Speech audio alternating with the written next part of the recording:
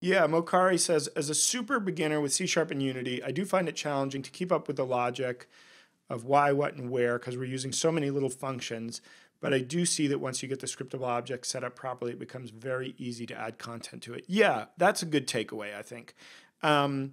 It is, I admit that I really struggled to make this as clear as possible, but it is a little bit complicated, right? All of the generating the dictionaries, and we need to get the nouns from here and the action responses from there and the items from there and the interactions. And it is a little bit complicated, right? It's not just like the simplest thing ever. But once you start to get into these kind of systems where you have, multiple items that have multiple interactions, things do get a little bit complicated. So I tried to keep it as simple as possible and tried to name all the functions and stuff as clearly as possible. But I agree, it is a little bit confusing. I really tried to think of a way to make it simpler, and this was kind of where I got to. Admittedly, I didn't have infinite time to work on this, but I'm glad to hear that you got some value out of it with regard to the scriptable object stuff. Oh my God, no, dude. The next ones are not going to be as long. Somehow they just get long, man.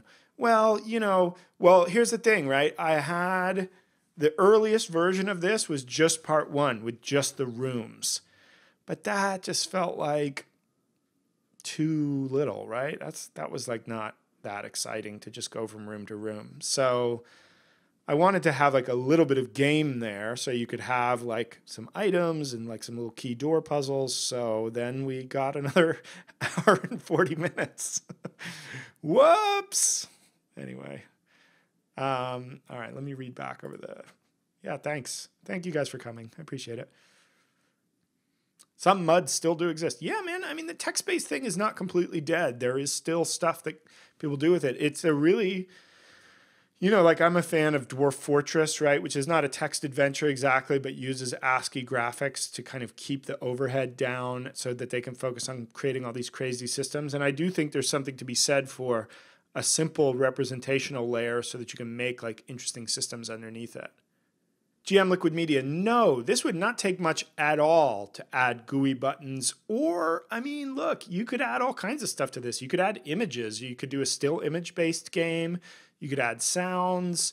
You could build actually a graphical layer on top of this really easily because it's all just data, right? You could put that all into the scriptable objects and just say, oh, this is the sprite for this room, for example. I didn't want to do that because I feel like it would just balloon it even further, but you totally could. I mean, I hope that this is like a decent framework to do other stuff with as well. It's obviously got its purpose, but yeah. Oh, yes. Thank you, C-Strack, and the reminder about the reorderable list. Let me put that up. Okay, so this is what I was thinking about. This is a blog post by Valentin Simonov, who writes generally good stuff. He's a software engineer. What's his role at Unity? I think he's an evangelist. I can't remember what his job is exactly, but anyway, he works at Unity, and he's smart. And he's written this thing, and it is here. I'll put it on screen as well. Where's my Twitch window? That is the blog post. Check it out. It is part of Unity Editor Internal, right? So all disclaimers, etc. But yeah. Alrighty. So I'm going to cut the stream. I'll keep the chat open if there's any last questions. But thanks again, everybody. You can follow us on Twitter. There's the Twitter pages.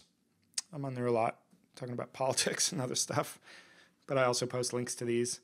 So yeah, thanks everybody, and I will see you in 2 weeks.